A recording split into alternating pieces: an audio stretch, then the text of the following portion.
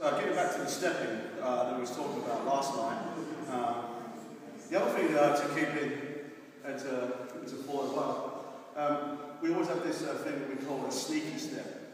The sneaky step refers to where we just slide in. The right foot just slides in a little bit.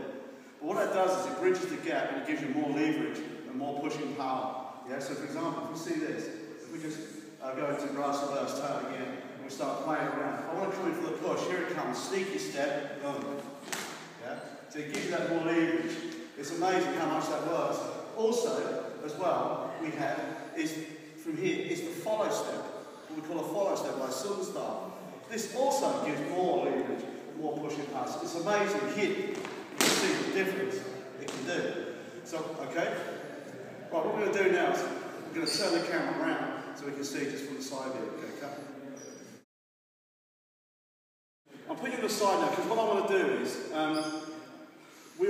we tend to use the wall a lot, not because it's I'm trying to impress or anything like that, but basically what it does, it catches Dave, yeah.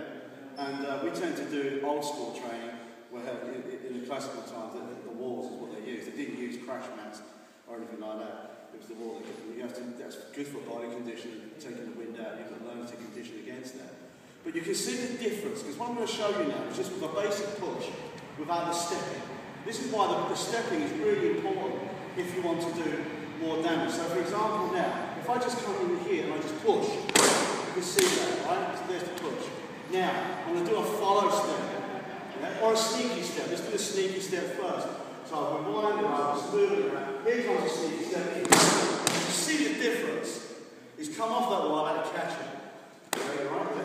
So what we're going to do now is the follow step. So from here, we're coming round again, we'll circle around with the arms, I load her up, in it comes, follow through, and bam, you see the velocity, the momentum builds up, and it just discharges into that. So the stepping becomes very, very important. Okay?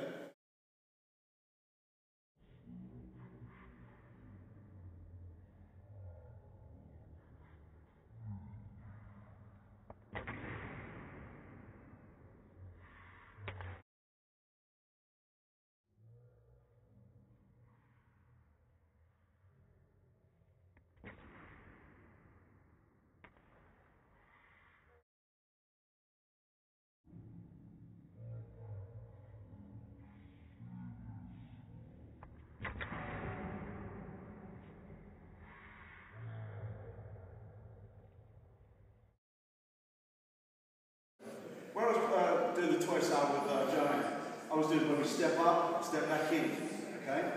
Now, we can start really picking this up so it starts becoming a lot quicker, but also we can start discharging in. So when I pull back here, boom, I can also take it that way as well. So I don't have to, for example, when I'm coming in here, when I'm coming around, I can come back here, boom, I can take it there.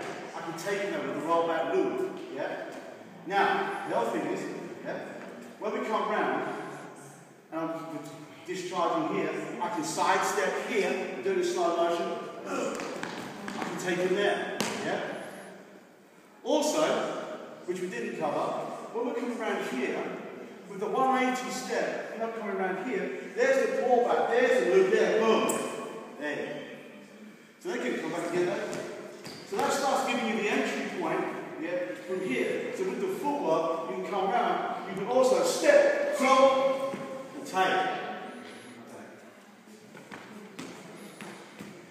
That sort of footwork, what that gives you is more martial and I suppose you could say desperate measures, but it becomes more and more applicable. We could do this, yeah? For example, I'll show you from this side. I come around here, I can also, as I come around, I can pull here, step around here, and then up, push. So I can do that, so it gives me my angle. Yeah? But you can almost, by learning to do those sort of 180-degree turns, it can give you that much more advanced pull here, step back, come around. You stick,